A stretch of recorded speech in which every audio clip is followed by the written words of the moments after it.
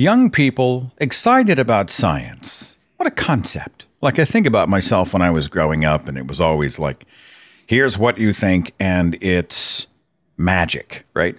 Instead of really being introduced to the real world. And so I really do like the idea of young people who are not just excited about science, learning science, but promoting science. And these are two young people who are doing that very thing. I've got Elle and Bailey. Hi, Elle and Bailey.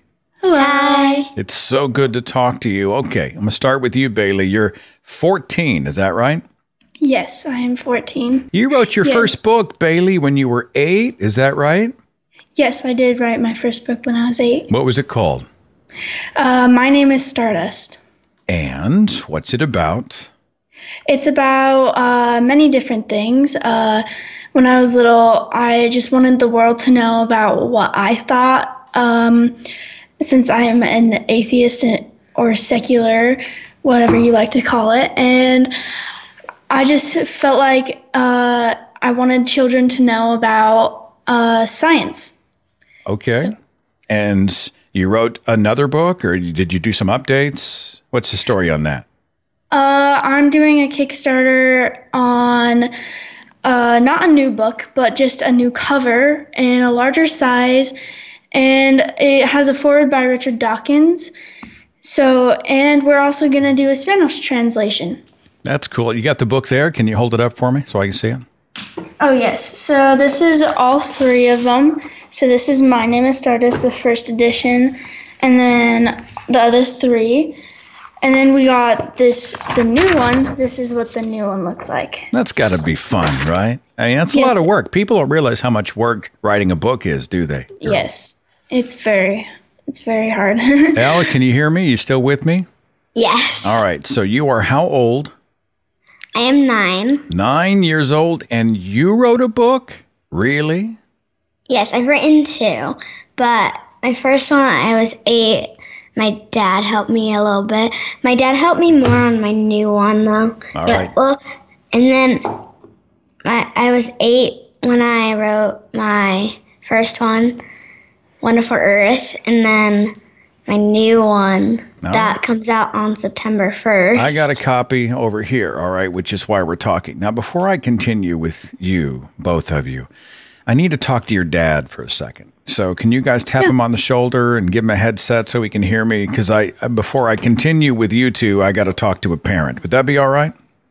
Yes. All right. So let's put Doug, or Dad, on the line. Give him a second to have a seat here. All right.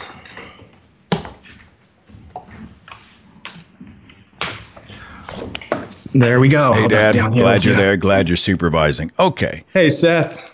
So I got to ask the hard question here at the front end, and it's a question that my viewers and listeners are all asking, and they should. I'm always cautious when it comes to young people. I come out of a culture where, at an age before I knew a lot about anything, anywhere, I was sort of being propped up. I was being fed information. I was a reflection of my parents' worldview, and so I was really echoing what they were saying and thinking. You know, it was kind of something they put on the mantle, stuck on the stage, that kind of thing. So if somebody sees these young people, 9 and 14 years old, and they may have concerns that, you know, come on, how much do they really have to contribute? They're just kids. Are they just being used?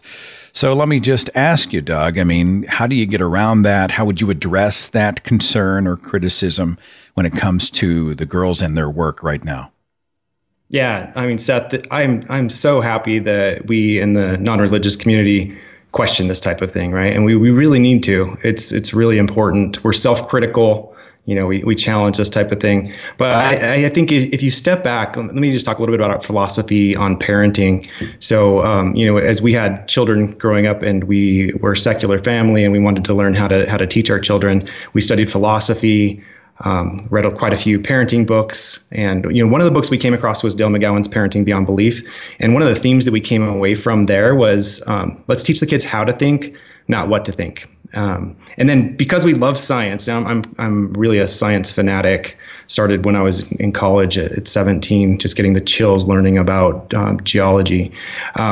the best way that we found to teach our kids how to think is the scientific method. So we really started there, and as they were little, we threw out little examples to them, and some of them were dumb when they were really little, but teaching them how to use science as a verb. This is a verb on, this is how you determine truth. This isn't truth. This isn't a dogma. This isn't something that you have to believe. And this is teaches them to question us as well, right? So if you if you use science as a verb that way, as we drive down the freeway, we could talk about rainbows and what causes those, or if we heard something about crop circles, we could all come up with different hypotheses for what those were, including something crazy like aliens.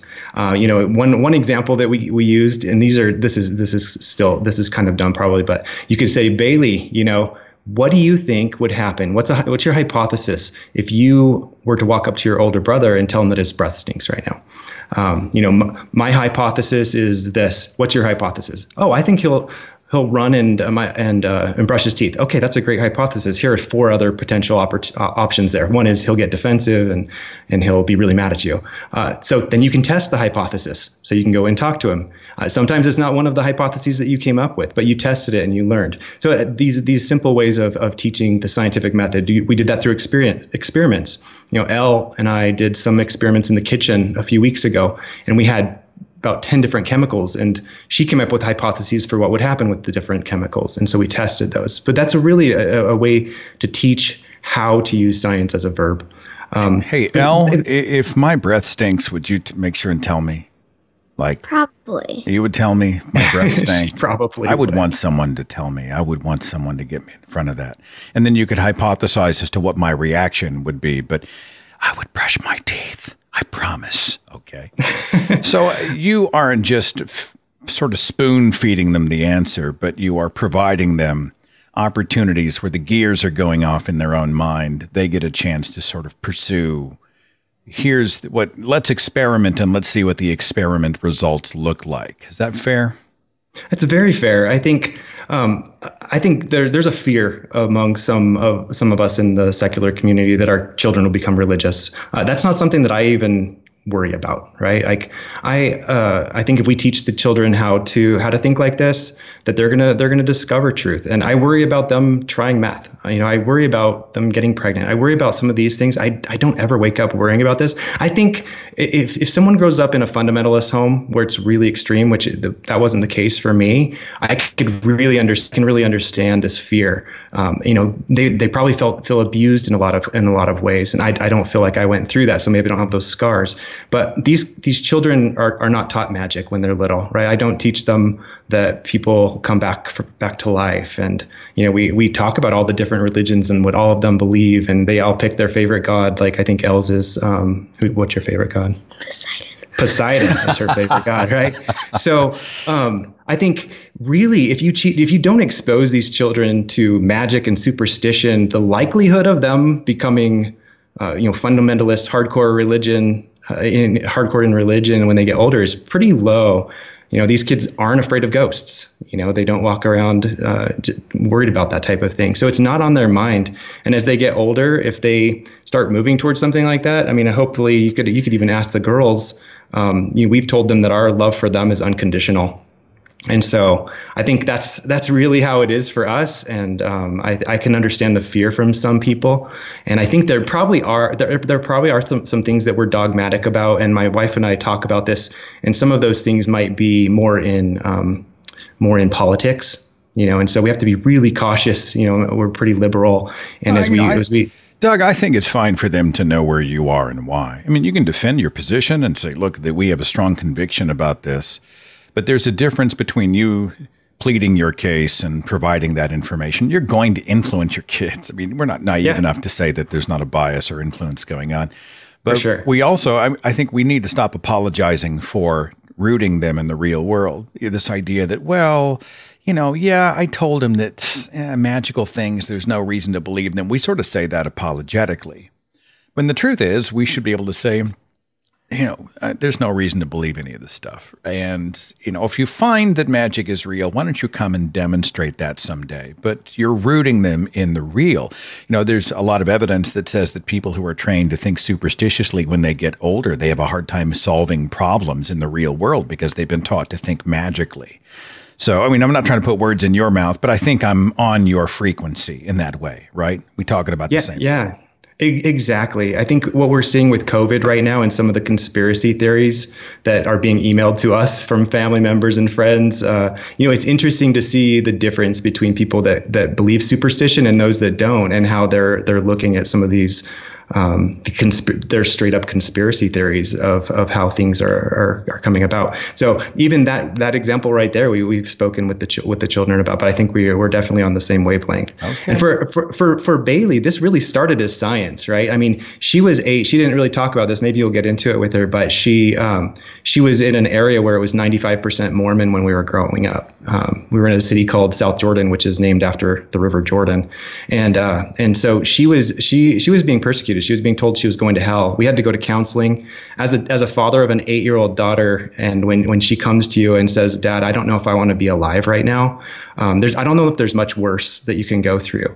And so that's where this actually came from. We were watching Cosmos as a family. We love science, right? So we believe that there's a third dimension to life, that you can see things that are larger than yourselves. For you, that's probably helping thousands and thousands of people in the secular community. For us, for me, that's science. For my son, it's hiking in the mountains. For Bailey, that's, her books are about science. But it really started there. She learned that our bodies are made of stardust. Like she said, she wanted everybody to know about it. I'm not a writer. I never knew she would be a writer. She asked if we would help her structure that book. We actually we did a Kickstarter for the first book just because we didn't have enough money to do the illustrations at the time. And so it blew up from there. Her story of coming out of this persecution and with a positive message of, we are part of something larger than life. And, you can talk to her about some of these things because she's really passionate about it. But it really started with science. But that backstory is what really caught hold with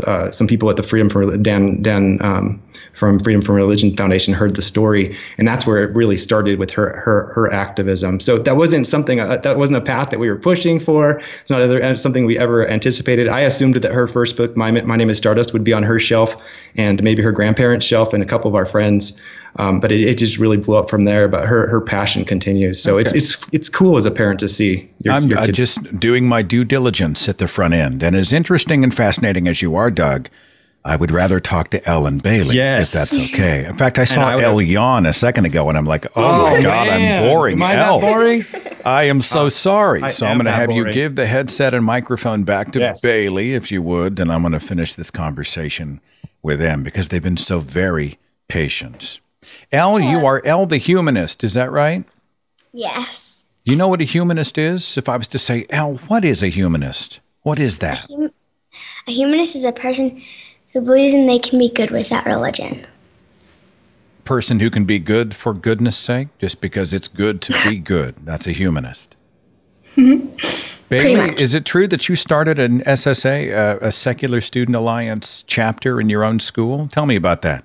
Yes, I did. And obviously it was really hard because very many people are religious where I live, even in Salt Lake City. But it was definitely a changing point, and I feel like it's good to have a place, like a safe place for people who do not believe in it, because it's definitely very hard, and I don't want people to go through what I went through. And I feel like if I gave people a place where they can come to and talk to people who aren't religious and secular, I feel like that's the main reason why I started a chapter there. Elle, do you ever talk to your friends about the kind of stuff you do, your book? Are they interested? Do they understand? Well, most of my friends do know because I like to talk about it a lot. Like one of my friends, Penny. So, I'll tell this so it makes more sense. Everyone at my school, it was like the year that everyone was getting baptized, 8, and she asked me, "Oh, what church do you go to?" And I said, "I don't go to any church." And she said she had never met someone that hadn't go to church or hadn't had a religion. And she thought it was super interesting. And then, like, one of my friends, Brinley, I mentioned her in a book a little bit. She knows everything about it because I'm super close with her. And she listens to everything I say because she thinks it's interesting because she's Christian and she doesn't learn about this stuff that much. So I'm glad to hear that they're not mean to you. That's good. yeah, no one's been mean to me. Good. Well, that means people are listening. People like to talk about interesting things. And sometimes when you're talking, that's when minds are changed, right? People get to learn new things and they say, hey, wait, that's a better idea. Maybe I'll jump on that. Bailey, is it true that you took a tour of Ken Ham's Ark Encounter? Did you go to the Ark Encounter? Yes, it is a very nerve-wracking experience. Why was it nerve-wracking? What was that about? There was a lot of people that were judgmental, obviously. I felt like I was going to be like, I don't know. It was just a scary experience for me. But I feel like once it was over with, it was definitely one of the best experiences in my life. But there was one woman who told on me to security because I was talking about how old the earth is next to one of the places I was like saying it was like only like 6,000 years old, I'm pretty sure. And I was proving it wrong and giving my theory. And the woman went up to security and said, she's saying stuff about it. And you're obviously not allowed to film actually in the place. So we just told the people that we were doing a school project. And luckily we got to go through the rest of the Ark because we could have been just kicked out. You're not allowed to film in the Ark because I totally did. I took the camera in and it was crazy. They had a lot of weird stuff in there that to me didn't make a lot of sense. Did you have that same impression, Bailey? Yes. There was a lot of weird dinosaurs that I was like, I thought this, I never knew this was like in the Bible, and there were just things in there that didn't make any sense at all. And I was just like, it just doesn't make any sense. You too, when I look at you and I think about myself when I was 9 and 14, is it 9 or 8? Elle, are you 8 or 9? I am 9. 9. Oh, well, I didn't mean to cheat you out of that extra year. Excuse me. Sorry about that. But when you get my age, you start to forget things and you have to ask. Okay, so 9 and 14. When I was 9 and 14, I wasn't asking very many questions. I just didn't ask that many questions. I don't remember, anyway, asking a lot of questions. And I look at you two, and I see you guys are just curious. You guys ask a lot of questions. Is that right? Yes, I do. And this book, both of your books really represent that. By the way, and I only have the copy in my hand of Elle the Humanist. This looks a little like you, Elle. Is that you on the cover? Yes. I mean, I see pigtails, but I don't see pigtails right now on you. But your face looks pretty familiar. You're a big star. Both of you are big stars. And I've got your websites on the screen. Thank you so much. All right. So I want to make sure that everybody knows how to find your book. Okay. So I'll start with you, Bailey. If they want one of the earlier editions of Stardust or the new one, and do you know when the new one's coming out, the second edition? It's on Kickstarter right now. I think it's launching. It launched last week on September 10th. We're almost to our funding goal, which is really good. And the more we raise, the more languages we will be able to translate the book into for our international fans, you know. And if you want to go get my other books, it's at stardustscience.com. Stardust Science? Did I hear that right? Okay. Yes. I've also got another one website on the screen. Tell me if it's right. It says BaileyStardust.com. Is that website still good? Yes, that's still a good website too. All right. Elle the Humanist, you tell me, is your book available now? Can you get it now? Yeah, you can also pre-ship it, and it's on September 1st that most people are getting it. And the books usually come with stickers, but not all of them. And to look for more stuff, you can go to ellethehumanist.com and you can see more. Hang on, hold on. I got to make sure my book has stickers. Oh, look, I've got stickers. I've got an Elle the Humanist sticker, and I've got a sticker with the globe, and it's got hands wrapping around, and it says, here's a sticker that says, I believe in good, and we've got an SSA sticker. Oh, look, a bookmark. I've got a bookmark. I won the lottery. You guys send me amazing stuff. And if I ever meet you in person, I want autographs on both of my copies. Would that be okay? Yes, definitely. Okay, well, I'm going to send everybody to the websites to help support what you're about. You guys inspire me. You guys are little scientists. You are doing science. You're living science. Would it be okay if I read the foreword from Dr. Daniel Dennett from the book for my audience? Would you guys like to listen in while I do that? Yeah, definitely. All right, it's real short, but Dr. Daniel Dennett was kind enough to lend his voice to the foreword. And it says this: this is a book of good thinking about important things. Grown-ups call this kind of thinking philosophy, which comes from ancient Greek words meaning love of wisdom. What this book shows you is that philosophy does not have to be complicated or difficult.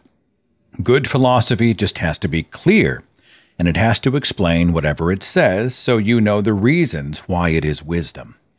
One of the important features of this book is that it tries to speak to everyone, no matter what they believe, so it tries to speak to you. Does it succeed? Did you give it a fair chance to succeed? All you have to do is read it carefully and see if you agree. If you don't agree, see if you can say why. Then check your answer and see if it's a good answer, an answer that everyone ought to agree with. If you succeed, you too are a philosopher. Welcome to the club. Daniel Dennett, University Professor of Philosophy at Tufts University. And of course, Dawkins did the forward to the upcoming edition of Stardust. Both of you, thanks so much for letting me talk to you today, and all success with your books and your science and exploration of the world. You guys be safe out there, okay? To you as well. Thank you. Appreciate it.